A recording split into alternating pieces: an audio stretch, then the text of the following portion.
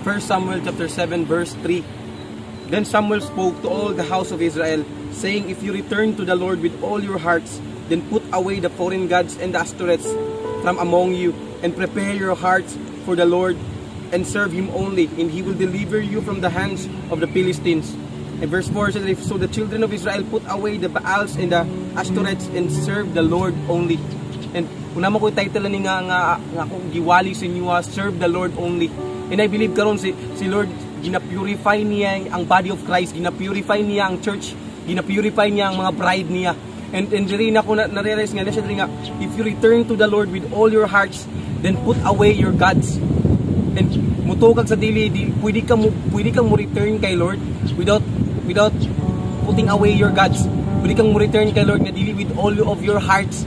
Pero karon si Lord ga-desire siya karon ba nga matubang ka saya, mo return ka saya with all of your hearts by putting away your gods. Tanan nimong gods, kasi mga gods kabalo kung naay ginaistorya si Lord sa imo nga nahimo na nimong Ginoo, o kabalo imong self ba, or imong pag-eskwela ba, or imong trabaho ba, or unsa pa na imong devotion ba, or imong ministry ba, kung kana nahimo na nimong Ginoo dili si Lord, then you need to put that away. Kinahanglan nimo nang i-put away, kinahanglan nimo nang ilayo, kinahanglan nimo nang i-lay down sa tiilan sa Ginoo. Ginoo ang Ginoo, Lord, I wanna serve you only. Gusto kong i-serve ka only, Lord.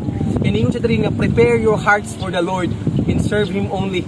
And mutukag sa dili to serve the Lord only.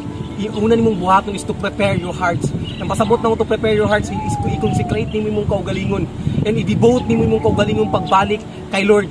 Di nimo siya i-devote sa prayer, di nimo siya i-devote sa devotion, kundi i-devote gid nimo siya kay Lord mismo.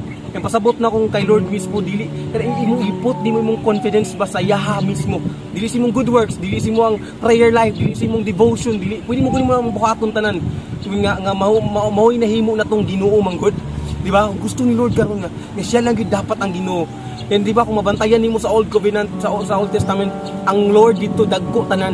And kung diba, ako siyang kitanaw sa Greek word, ganun gidako to niya, ganun Lord dagko tanan to. And para nagpasabot to sa sovereignty ni Lord ba, nga siya ragi Lord sa tanang Lord, siya ragi King sa tanang King. Kana gani wanay lain pa, wanay dapat mulabaw siya, dapat dili ang mga butang aning kalibutan na siya dapat ingon pa sa Book of Colossians nga in all things he may have the preeminence, he may have the first place, di ba? So diri dingon siya diri nga prepare your hearts and serve the Lord only. And many of us right now kabalo kong ga-claim nga we love the Lord truly, but sa tong kasing-kasing wala to siya gi-serve only. If you truly love the Lord, you must serve Him only. Ana gani, di ba? And di ba kung muratag abi na to ba nga muratag si John the Beloved nga nilin sa chest ni Lord, pero di ay muna ang Judas di ay. And mutukag sa dili ang spirito ni Judas na ana sa church. Ang pasabot na ko pwede kay natong i-claim sa kalibutan, i-claim sa mga kapwa nato believers, i-claim ganing sa mga unbeliever nga nahigugma ta kay Lord. And mo ning gibuhat ni Judas nga gikisan niya si Lord sa public, but sa private gibetray the Lord. Yang gibaylo si Lord sa kwarta, yang gibaylo si Lord sa aning butang, aning kalibutana. And I believe karon gina-purify ni Lord ang biyang bride. I believe karon si Lord yang gina-purify ang church, ang body of Christ. Gusto ni Lord nga i-serve nimo siya only. So, thank you and God bless.